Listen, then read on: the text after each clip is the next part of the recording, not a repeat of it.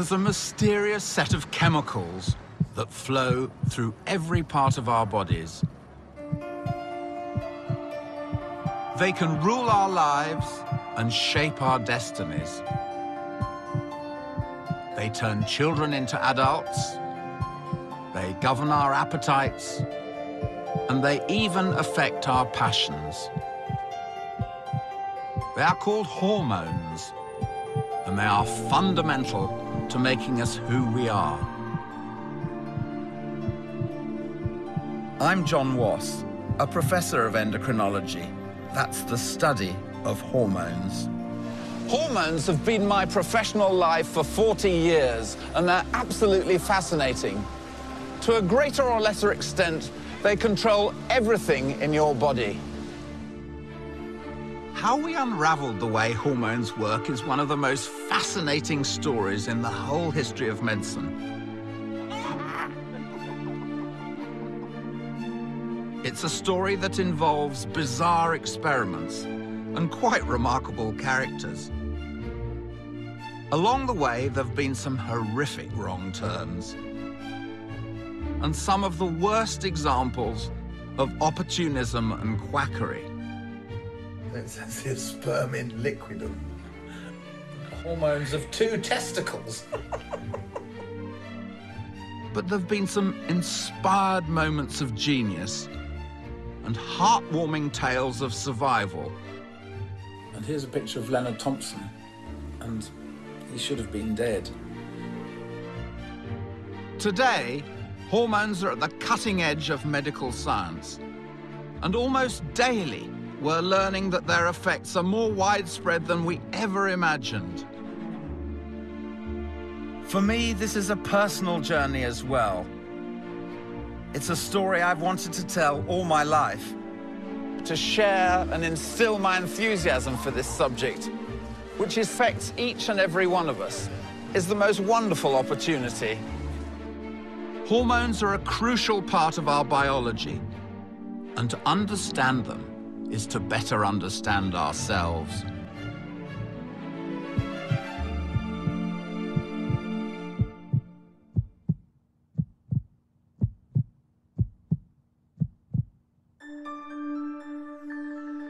We've all heard of hormones, but most of us don't think about them every day.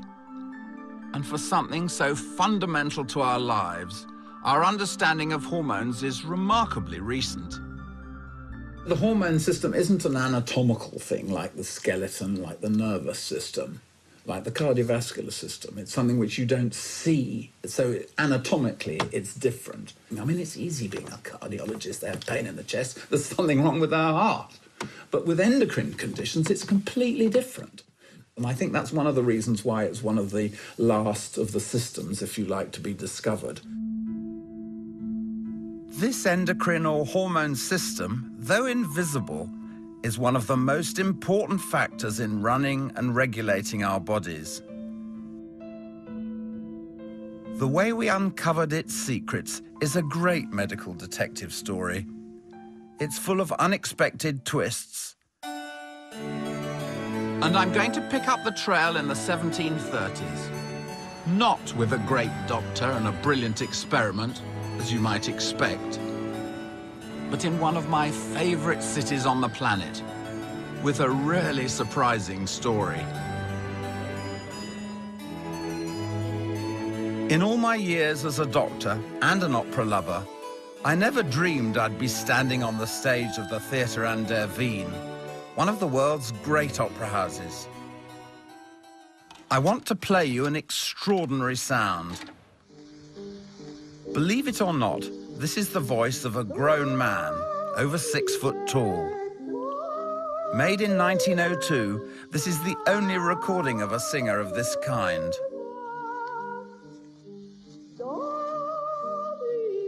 But arguably, its greatest proponent lived in the 1730s.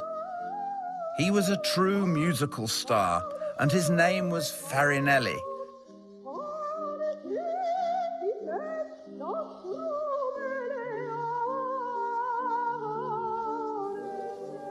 This is the sound that Farinelli would have made.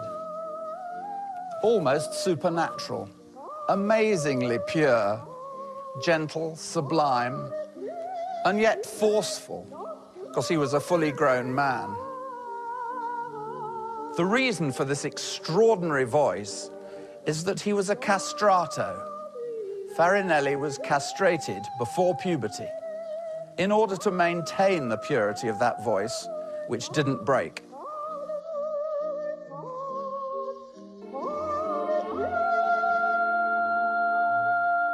When a boy reaches puberty, his voice can drop by as much as a whole octave.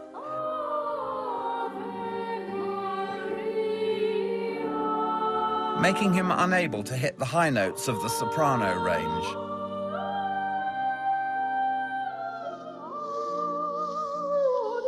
But since Farinelli was castrated before this change could happen, his voice remained high, even as he grew to full adulthood. Amazingly, this shocking procedure continued into the early 20th century. And for many boys, castrated in the hope that they would be the next Farinelli, the effects were both dramatic and permanent. It wasn't just his voice. There were other really important changes, which you can see in this wonderful painting. You can see that he had a straight hairline like a woman and didn't have the V shape of a man. He's covered his lack of an Adam's apple with a silk scarf. And castration even affected how much Farinelli grew. He had an enormous chest. Also, his really long arms. And the legs, too, will have been very long. They carry on growing. And all of this because of castration. Castrati serve as a very dramatic demonstration of what happens when you remove the testicles or testes from humans. And of course, people had observed the effects of castration on cattle for centuries. But amazingly, there was no scientific explanation for why this happened, right into the 19th century. So this is the big question that completely baffled people. How on earth could the testes affect so many parts of the body, from your vocal cords to the length of your limbs?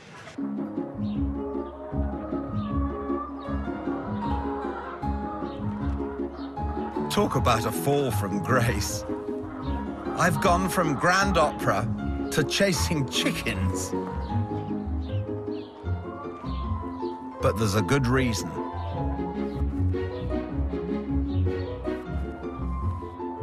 In 1849, a German physiologist called Arnold Berthold did some extraordinary experiments on chickens, which would reveal the mechanism by which castration could affect the whole body.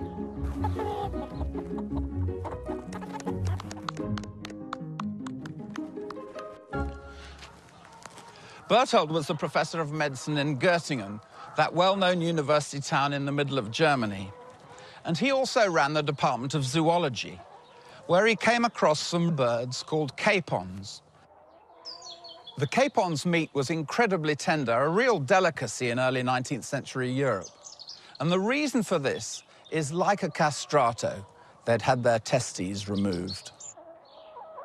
Castration had a wide variety of effects on these birds. Compared to regular cockerels, they became docile, meek even, and lost all their sexual appetite. But the main reason Berthold chose capons for his experiments was because they had an obvious physical marker, which made them easy to tell apart from cockerels, even at a glance. This is Bernard, a real bloke of a bird, and I can tell you he's itching to chase hens. You can see his aptly named comb on the top of his head, his wattle under his beak. He's a full-blown male. Capons were completely different. They had droopy combs and droopy wattles. Ah! Armed with this simple measure of masculinity, Berthold began a series of experiments to see if he could halt or even reverse the effects of castration. What he wanted to do was try and reverse the changes that had gone on. So he took the testes out of young cockerels. Then what he did was to transplant testes into cockerels, not within their normal place in the body, but in the abdomen. And surprisingly, he found it would maintain their sexual activity, their aggressive behaviour, and also maintain their wattles and combs. With these birds, Berthold now had a way to answer the completely crucial question: how were the testicles able to affect distant parts of the body? When Berthold came to do the autopsy on these birds, he found, quite surprisingly, that the testes that he'd put back into the abdomen had redeveloped their own blood supply. The blood vessels had grown around the testis. So the key deduction was that whatever effects were happening through the blood. And what Berthold showed, interestingly, were there were obviously some chemicals released from the testes that reacted at other parts of the body. We now know that Berthold was seeing the action of the male sex hormone testosterone, which, released into the blood in huge amounts at puberty, effectively turns boys into men. No one had any concept that chemicals alone could have such a dramatic effect on the whole body. But strangely, his findings didn't have much impact on the broader scientific community. And Berthold himself didn't conduct any further research into what he'd seen. These were fabulously interesting observations, and it's interesting that Berthold really didn't seem to think very much as to why they had occurred. So it was a huge missed scientific opportunity. And it was going to be many decades before there was an explanation. In the 20th century, scientists would rightly acknowledge Berthold as the first to describe how the testicles work. But sadly, his contemporaries ignored his findings. Instead, they made bizarre claims about the testicles, and in particular, for men at least, they thought they might be the source of eternal youth. Brown-Séquard's method. This extraordinary advertisement from the early 20th century claims to have found the power to rejuvenate old men. Populous. Hormones of 2 testicles. This is so funny.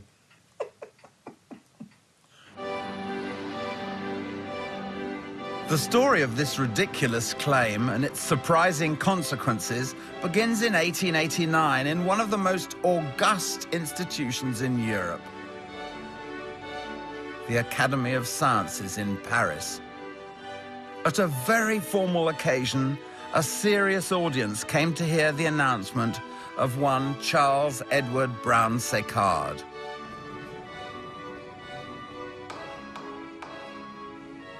At the age of 72, and at the end of a long and distinguished career as a scientist and a doctor, he will have been familiar with the wonderful surroundings in the Grande Salle de Sciences, the Academy of Sciences in Paris, as a large number of eminent professors gathered to hear him speak. What Brown-Séquard announced was a truly unbelievable experiment. He said he had prepared a concoction of the following 3 ingredients: blood of the testicular veins, semen, and juice extracted from a testicle, crushed immediately after it has been taken from a dog or a guinea pig. The resulting blood and semen mixture he injected into himself. This is what he told his astonished audience, that he'd more strength and stamina, his concentration powers had improved, and as well, his mental energy was considerably better. Apparently, there was shocked silence in the audience. But with an average age of 71, you can just imagine them thinking, oh my goodness, that would be good. This had the potential to be the elixir of life and a possible breakthrough of the century.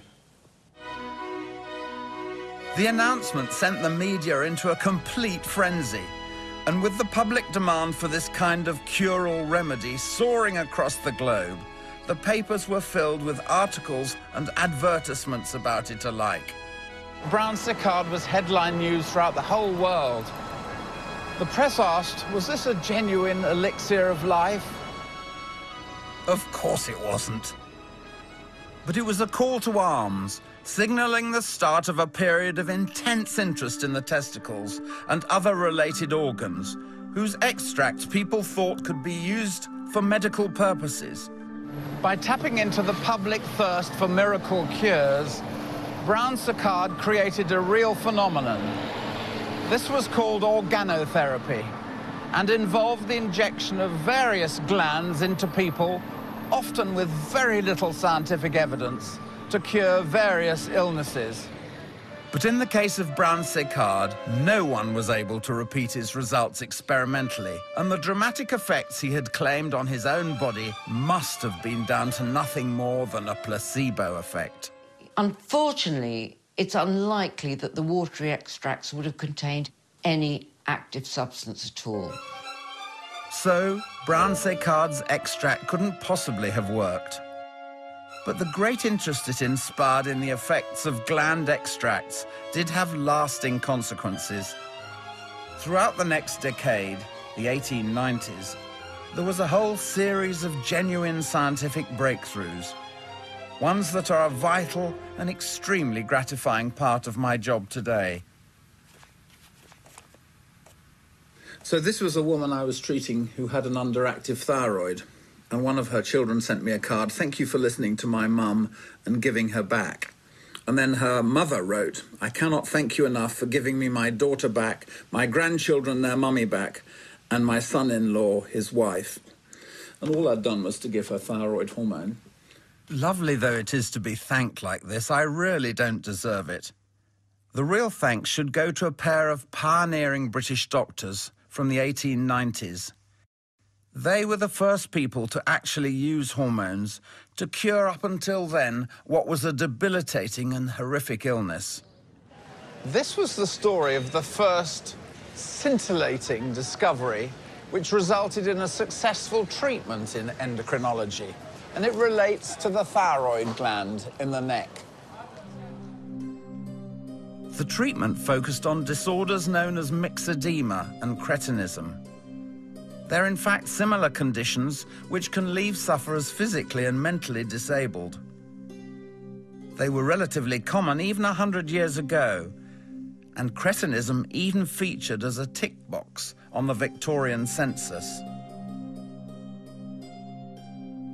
Fortunately, it is a disease that is completely manageable today, and that's because of the work started by this man.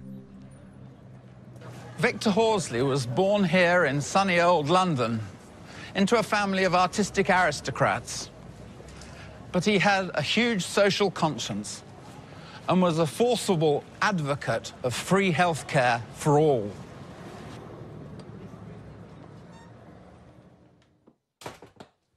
But for me, his most important work was on the thyroid. I'm going to explain what he did with the help of some props. These are sheep's thyroids, although when Horsley began his experiments, he used monkeys. And what Horsley did was to remove the thyroid from some monkeys and showed that they developed changes of myxedema just like humans. Their hair fell out and they became more lethargic. With this proof, Horsley conclusively demonstrated that myxedema was caused by thyroid deficiency. But beyond this, he then went on to suggest the bold step of transplanting tissue from sheep's thyroid, just like these, into human patients. Others across Europe took up the call, and the practice of transplanting sheep's thyroids into people had some success. But this still wasn't a cure. It was potentially dangerous surgery, and the benefits were short-term. So this was the problem. You can't carry on giving this every 7 days, and the effects only lasted for that time. So the question was, how do we make that into a treatment?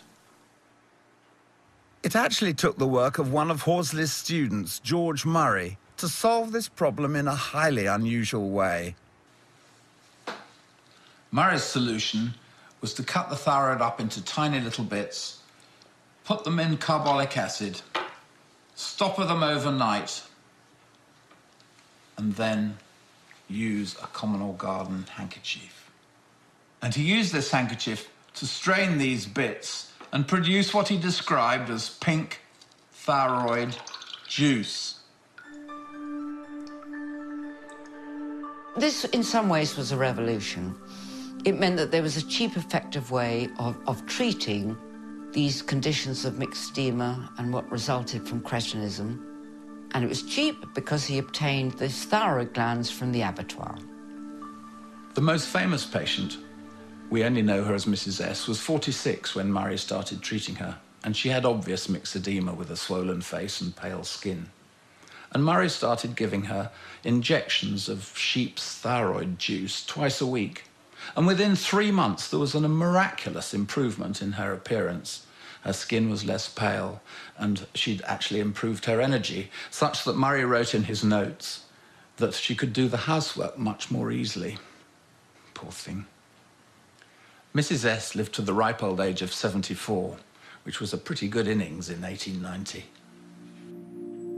Thyroid hormones, in contrast to testosterone, last several days in the blood, which is why these injections worked. And this made them the first successful treatment in our story. But really, Horsley and Murray had no idea what hormones were. Though successful, they were only observing the effects of glands with no understanding how they worked. To get us closer to this, it would take the invention of a truly ingenious device, one which was actually able to show a hormone at work.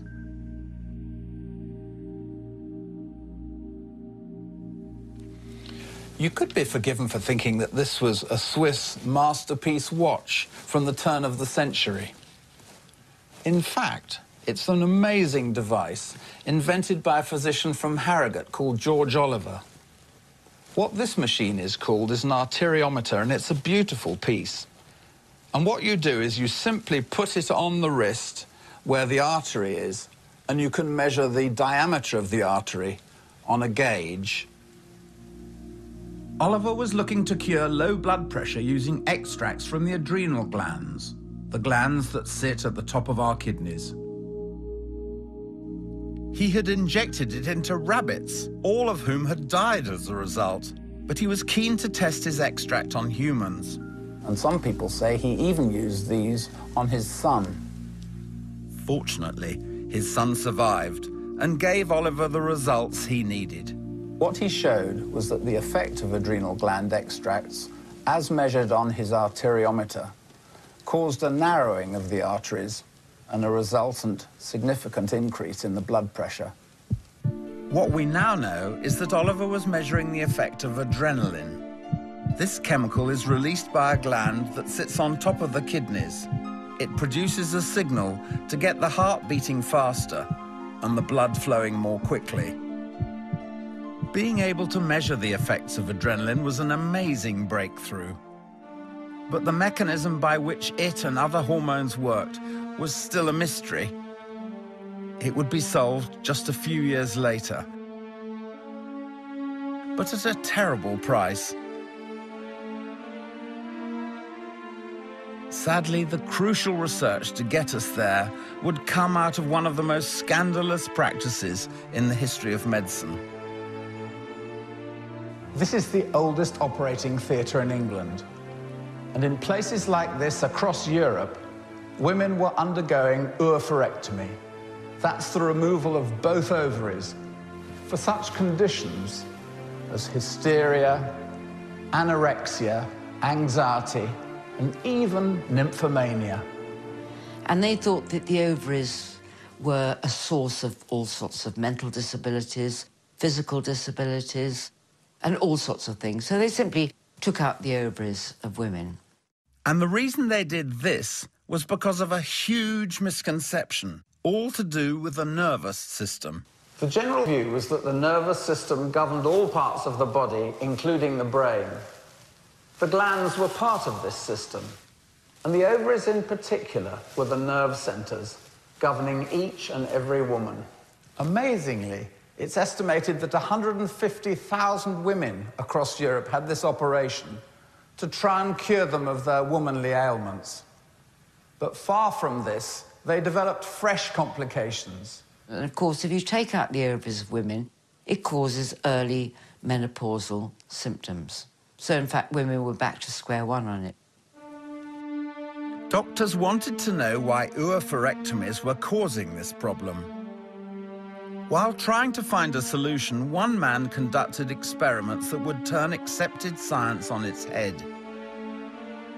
Joseph Halban undid the idea that glands communicated through nerves, and in doing so, he finally gave us the first clear picture of how the hormone system works. What Halban did was he took out the ovaries and the bits of uterus and a little bit of the womb, and he transplanted these under the skin of young guinea pigs. And what he showed is that the ovaries and the uterus and the womb showed changes that you would expect to be in, if it was in situ in the animal from which it came from.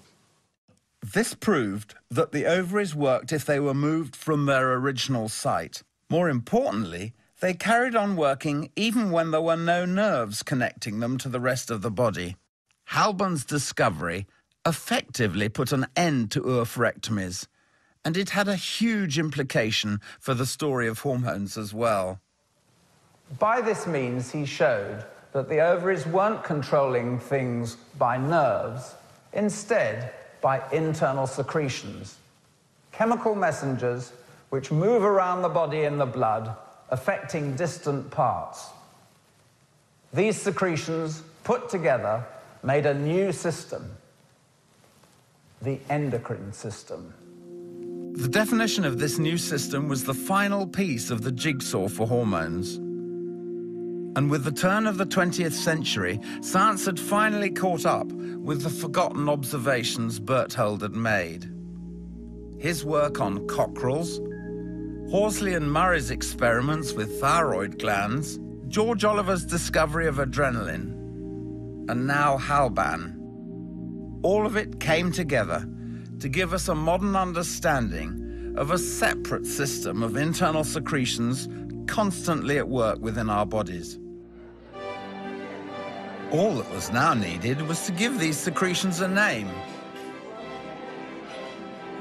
The story goes that at a university dinner in Cambridge, Ernest Starling, a leading physiologist of the day, coined the term that we've all come to use. As Starling sat talking with a colleague, they both struggled to find a name for these secretions that could pass to another part of the body and stimulate it directly. A scholar of ancient Greek just happened to pass by, and so they asked him. Someone said, well, they ought to call it something like hormeo, which is the Greek word for I excite or stir up. And interestingly, Starling then gave a lecture at the Croonian Society and suddenly used the word hormone. No one had heard of it before, and that was it. The name stuck, and today we've all heard of hormones, but you may not realize just how fundamental they are. Every form of life that has more than one cell, every plant, every animal, from an earthworm to a killer whale, uses hormones. There are more than 80 known hormones in humans alone, and they all have vastly different roles. If you're feeling stressed, that's one of the stress hormones, cortisol, at work. If you're preparing for exercise, adrenaline will kick in, that well-known fight or flight hormone. Hormones even have a hand in the bonding process. That one's oxytocin. But what are hormones? Well, there are different types, amines, peptides and steroids. And every single hormone has a different molecular structure. But what unites them is how they work. Each hormone is aimed at a particular target cell. Strange as it may be, let's imagine I'm a hormone heading for my target. Each hormone flows through the bloodstream, passing over billions of cells. But they will only have their desired effect when they reach the right one, a cell that matches their specific chemical structure. You see, hormones only work at specific cells. Anywhere else, it's like trying to unlock a door with the wrong key. Okay, wrong cell. Let's try that again. At these specific target cells, the key fits perfectly, and the hormone effectively unlocks the cell to get it working. Once the hormone acts on its target cell, it can change the way it behaves to make it perform a specific task. For example, when adrenaline reaches the heart, it makes it beat faster. Each hormone has its own unique role. Hormones have many different actions and many different timescales of action. So adrenaline has an effect on the heart for only a few minutes, whereas estrogen secreted every day has effects which last for years. Building up over long timescales like this, some hormones can have dramatic effects on our body, as one of my former patients can help to demonstrate.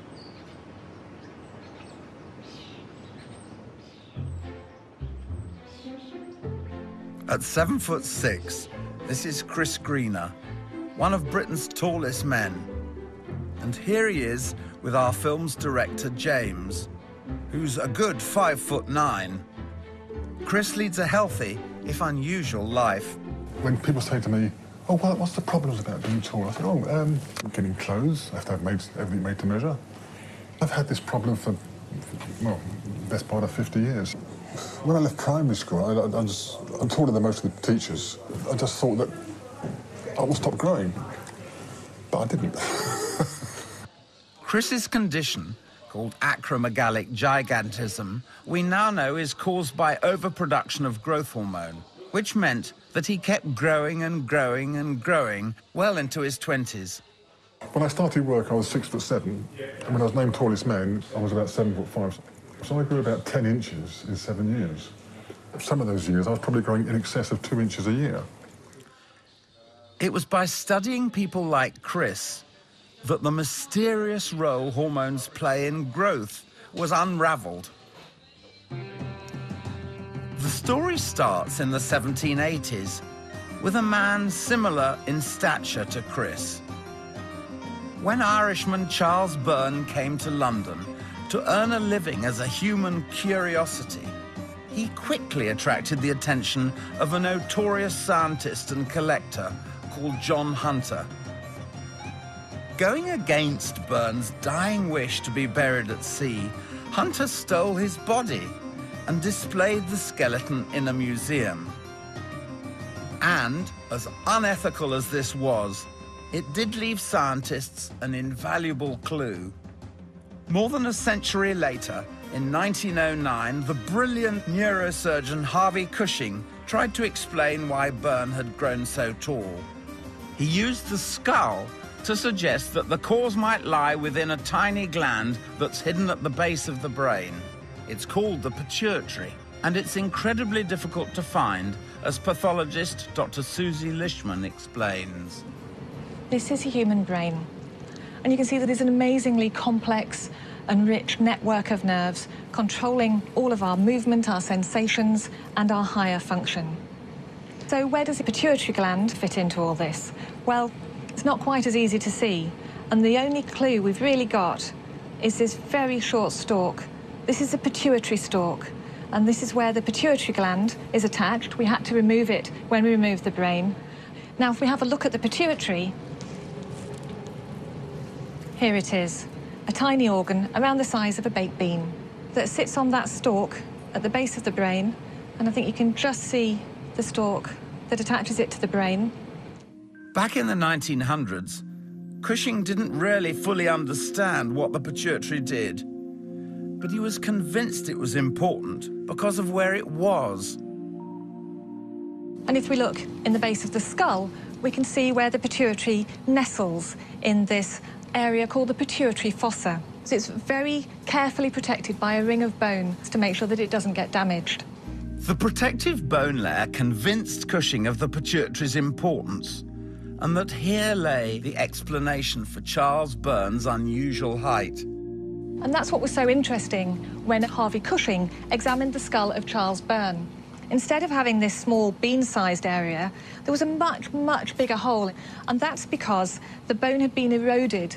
And Cushing deduced that that was because he'd had a pituitary adenoma or tumour that had grown, forcing the bone away. Cushing deduced, correctly as it turns out, that Burns' height was due to this tumour on the pituitary, causing it to overproduce a hormone that tells our bodies to grow. A similar tumour had caused Chris Greener's height. As with the Irish giant, the tumour caused the pituitary to carry on pumping excessive quantities of growth hormone long past his teenage years. They put it on the machine, pressed the button, and the needle went ding off the end, and they reckon I had over 200 growth hormones per unit of blood, when the average is about 15, plus or minus a couple. Charles Byrne died at the age of 22, with his tumour still untreated. But in Chris's case, we were able to destroy his tumour with radiotherapy, and he stopped growing. And he's still going strong at the age of 70. Conditions like Chris's are fascinating. Though incredibly rare, they serve to emphasize just how important hormones are. And, as we shall see, the next breakthrough in our understanding of hormones quite literally transformed the lives of millions.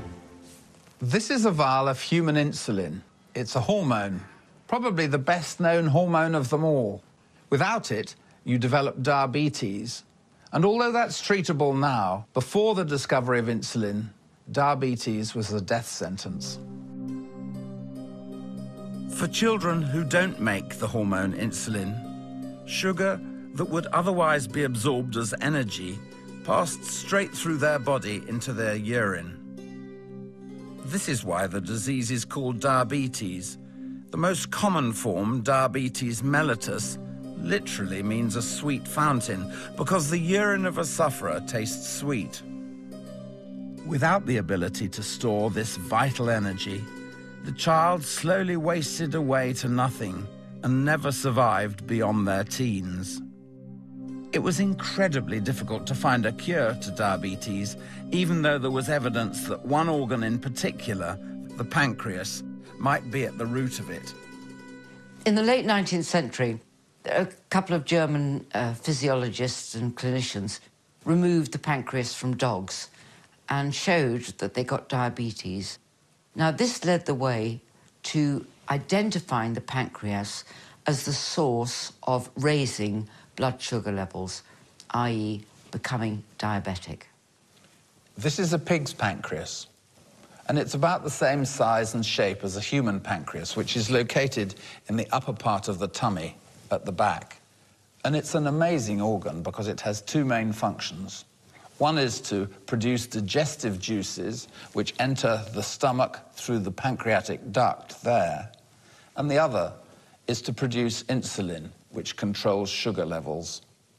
This presented a problem for anybody who wanted to use the pancreas as a potential cure for diabetes. But the trouble with the pancreas is that actually most of the pancreas is made up of cells that secrete digestive enzymes. So if you'd have just mashed up the pancreas, there would have been virtually no insulin in it. All it would have been, in fact, digestive juices.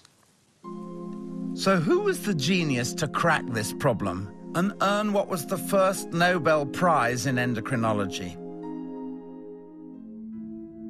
Frederick Banting was in fact the unlikeliest of medical pioneers. He certainly didn't hit on his revolutionary cure for diabetes while working in a well-funded lab. Rather, he was a failing GP in Ontario in Canada. He was heavily in debt and would subsidize his income by giving lectures to medical students. And yet, he was responsible for one of the most sensational and dramatic discoveries in the whole of endocrinology. During his research for one of these lectures, he just happened to come across an article in the little-known publication Surgery, Gynecology and Obstetrics. This referred to the possibility of stopping the digestive function of the pancreas, effectively killing off the enzymes and just leaving the hormone-producing cells to do their work. He spent the day slogging over his notes, thinking how the body controls sugar and, in particular, how the pancreas deals with it. He went to bed with these thoughts still running through his mind and woke quite suddenly with a surprising revelation. And this was Frederick Banting's eureka moment. And these are the words of a note he wrote in the middle of the night. He said, diabetes, spelt wrong. He was an appalling speller, apparently, but it was the middle of the night. Ligate the pancreatic ducts of dogs. Keep dogs alive till the acids degenerate, leaving the islets. Try to isolate the internal secretion of these to relieve glycosuria. You need to be a doctor to understand that, but these were the first steps in the cure to diabetes. He suddenly thought, if I tie off the duct that produces all these digestive enzymes from the pancreas, perhaps they might degenerate, and I could therefore isolate the few cells or islets that produce insulin and thereby produce an insulin supplement. What Banting did was to operate on dogs and surgically tie off the pancreatic duct there. He kept them alive for 6 weeks, and at the end of that time, the digestive enzyme cells had died, and he was essentially left with a pancreas that was just producing insulin. Amazingly, when trialled on animals, extract from this dog pancreas proved Banting's theory was right. And by January 1922, he was ready to see whether the same extract would work on humans. Leonard Thompson had been a diabetic from a very early age, and in 1921, when he was 14, he was admitted to Toronto General Hospital, days away from death. He looked so thin, some people thought he was a famine victim. He was pale, his hair was falling out, and he smelt of acetone, characteristic of diabetes. And it was at that stage that he and his father agreed to have Banting's new experimental treatment containing insulin of what was described as thick, brown muck. After a little refinement, this so-called muck, still made from dog's pancreas, gave Thompson a whole new lease of life. And here's a picture of Leonard Thompson. It's after he started treatment with insulin, and he should have been dead. But happily, he was the first patient to be successfully treated, and it's wonderful because I've never seen a picture of Leonard Thompson before.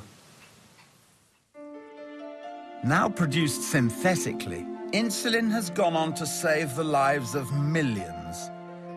By any measure, a complete medical triumph. In the 1920s, however, it opened the floodgates to a new wave of hormone research, with others hoping to find more miracle cures. Sadly, as we've seen before, this quest can have very unwelcome consequences. After this great success, we go from the sublime to the core blimey, because endocrine science, for a bit, went seriously off track. The days of Brown-Séquard may have been long behind us, but the hope for a secret to eternal youth remained. And with the miraculous survival of Leonard Thompson and other diabetics like him, the idea grew that if replacing missing hormones could cure the sick, surely increasing normal levels could enhance the healthy. Cue one of the most bizarre fads in medical history. All across Europe and indeed the world, men began to subject themselves to an operation which was extremely perverse. What they wanted to do was to recapture their youth. This is the Prater in Vienna, the oldest amusement park in the world. Surprisingly, in the early 20th century, it was the site of a laboratory which carried out quite remarkable experiments. The Biological Research Institute on the grounds of this park also went by the nickname of the Vivarium. And it was here that physiologist Eugene Steinach developed a procedure which he claimed could reverse the aging process. This lab was particularly interested in changing the body's natural processes. Steinach proposed a very similar technique to the one Banting had used to obtain insulin in the pancreas, tying off the duct from a gland to isolate one particular hormone within. This time, however, he wanted to isolate the male hormone testosterone, and for that, he had a very different organ in mind. Steinach's procedure was to tie off the tube carrying the sperm, in modern parlance a vasectomy. What he thought would happen was that this would create more room for the hormone-producing cells in the testis, and this would give his patients more vigor. Hard as it is to believe, the Steinach was a sensation, with people flocking to have it done on themselves, including some rather high-profile patients. Among them was the famous poet William Butler Yeats. At 69, Yeats was in poor health and really quite depressed, and he had writer's block. But after the procedure, he noticed a huge increase in his creative powers, as well as his sexual desire. Interestingly, some people think Yeats wrote his best poetry after the procedure. A young man in the dark am I, but a wild old man in the light. Then said she to that wild old man, his stout stick under his hand, love to give or to withhold is not at my command. And it wasn't just his poetry. A few months after the Steinach, Yeats took up with an actress who at 27 was 42 years younger than him. Had Steinach stumbled on the secret of eternal youth?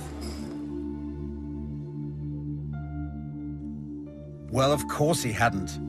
And just as with Brown-Séquard, there was no way to reproduce the results he'd claimed. We now know that there's no scientific rationale, and that it was another scientific blind alley. Endocrinology had come a long way by the time we reached Steinach. But his procedure failed because his understanding of how hormones work was far too simplistic. Steinach thought that the more testosterone there was circulating around the body, the more invigorated you became. But the problem was, it wasn't that simple. First, Steinach was wrong to think that tying off the sperm ducts caused an increase in the male sex hormone testosterone. But more crucially, even if he could have raised its levels, he completely misjudged what would happen. There's only one part of the endocrine system he hadn't understood, and that's the most important part of all. Steinach had no idea how hormones are regulated. But the publicity around his claims spurred on a huge amount of research, and out of this came an explanation of where he'd gone wrong. And more than this, it gave a new understanding of a key role of a tiny gland we've met before, the pituitary. As well as producing growth hormone, the pituitary has the crucial job of ensuring that the levels of many hormones never get too high or too low. And that's why Steinach's technique couldn't possibly have worked. Even if you overload the endocrine system with testosterone, normally the pituitary will step in to bring the levels back down again to normal. In many ways, the pituitary works just like a household thermostat. It can sense if hormone levels have gone wrong and send messages to some of the major glands, getting them to produce more or less hormone as needed. The discovery of this aspect of the pituitary was a real milestone in my field. Even when I was a medical student in the 60s, this tiny gland was still considered the linchpin to hormone regulation. But what I love about this story is that it never stands still. And even in the last few years, research has uncovered an entirely new system of regulation which has led us to broaden our views. In fact, this system is challenging our perceptions of not only how we control hormones, but indeed how hormones control us.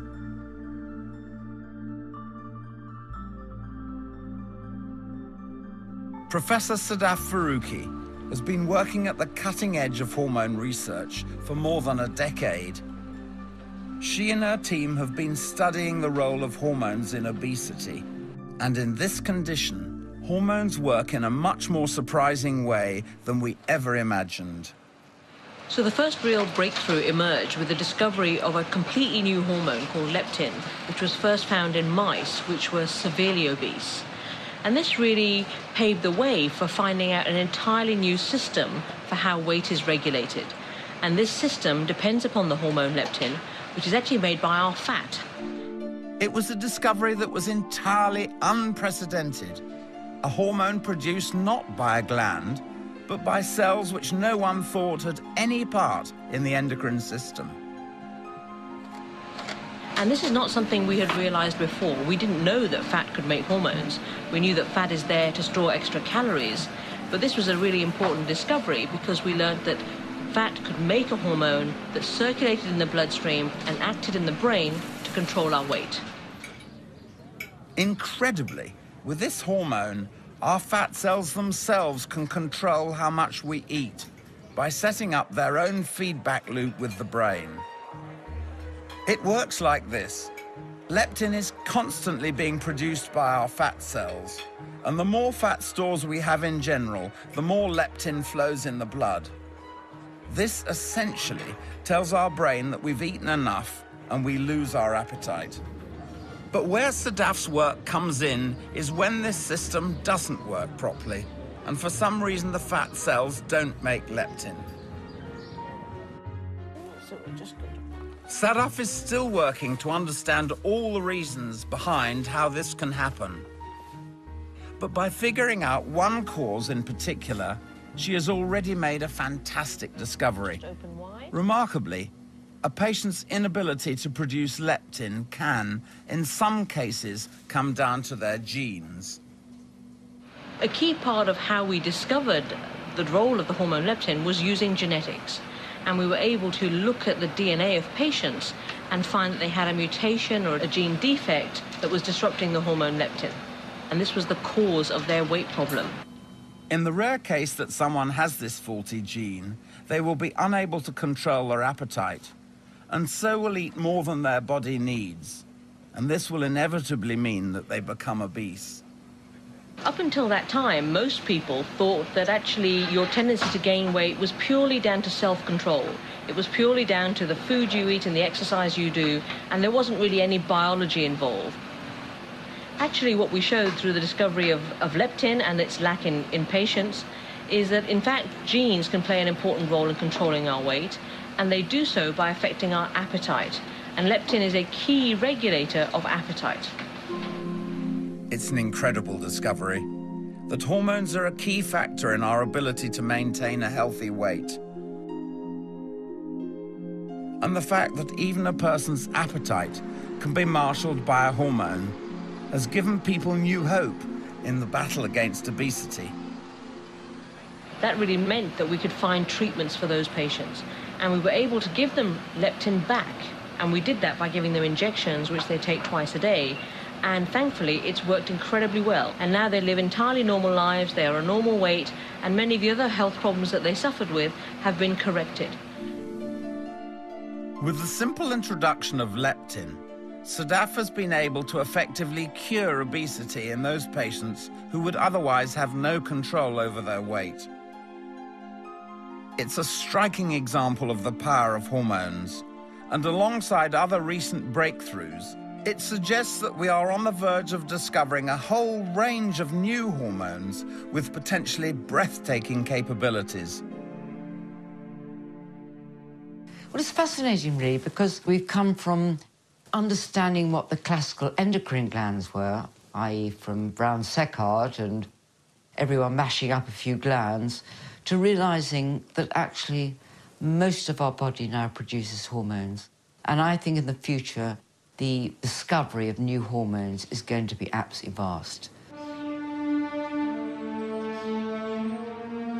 Work like Sadaf's forces us to reassess whether what we do is down to free will or simply our hormones. And it's a heady thought to think that one day we might harness the power of these chemicals to control almost every aspect of our biology. But there are lessons to be learnt from the history of hormones. Stories like oophorectomies and the search for eternal youth remind us that a little bit of knowledge is a decidedly dangerous thing.